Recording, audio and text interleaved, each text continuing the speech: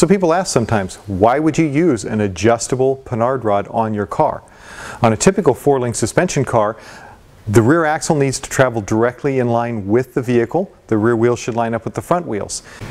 Now, because this 5th link, which centers the axle under the rear end, changes its length depending on the height of the rear end, so that can change with the load in the vehicle or with the height of the vehicle if you've used lowering coils or lifting coils, then your axle isn't necessarily centered from left to right under the vehicle, so the rear wheels aren't really following the front wheels anymore.